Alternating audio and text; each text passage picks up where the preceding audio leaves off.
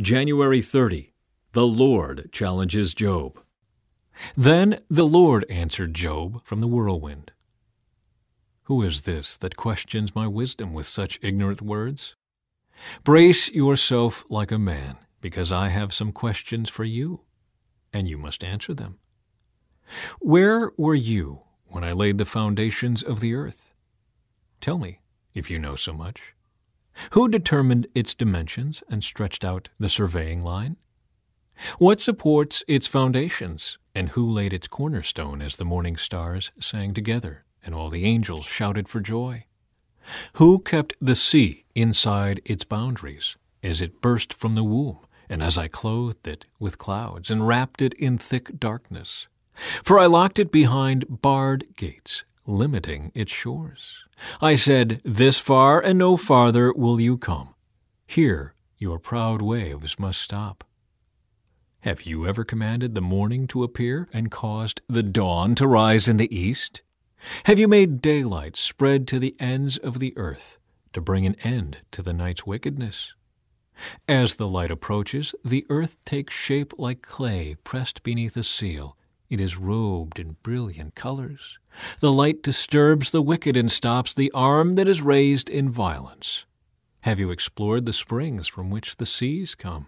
Have you explored their depths? Do you know where the gates of death are located? Have you seen the gates of utter gloom? Do you realize the extent of the earth?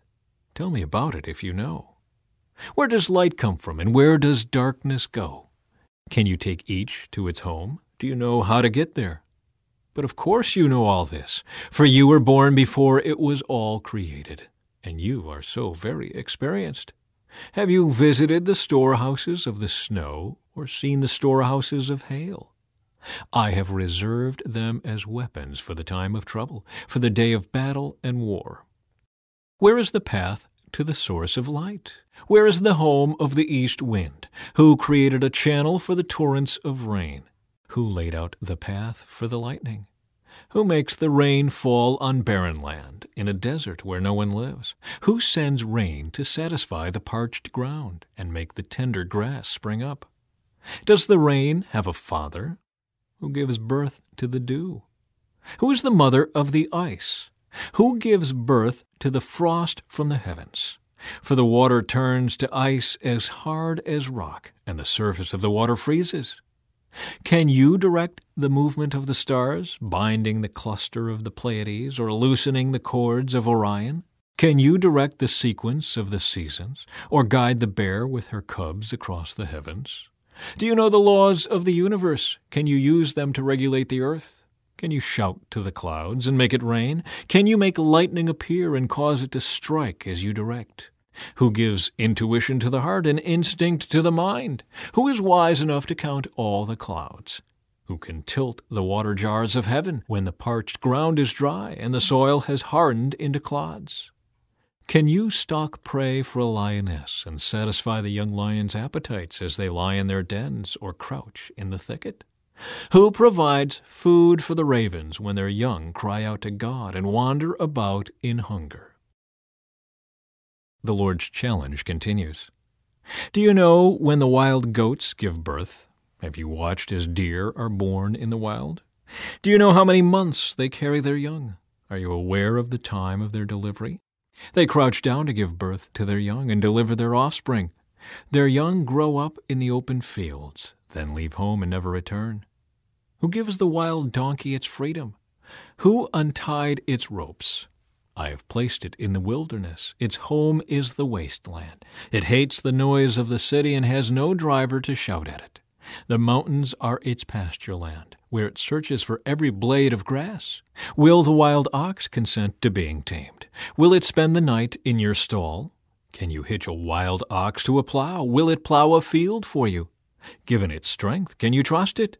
Can you leave and trust the ox to do your work? Can you rely on it to bring home your grain and deliver it to your threshing floor?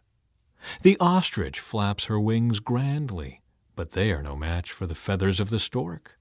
She lays her eggs on top of the earth, letting them be warmed in the dust.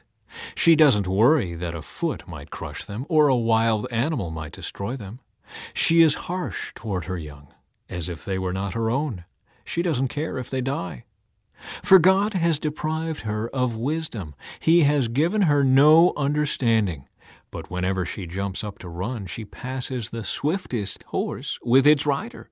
Have you given the horse its strength, or clothed its neck with a flowing mane?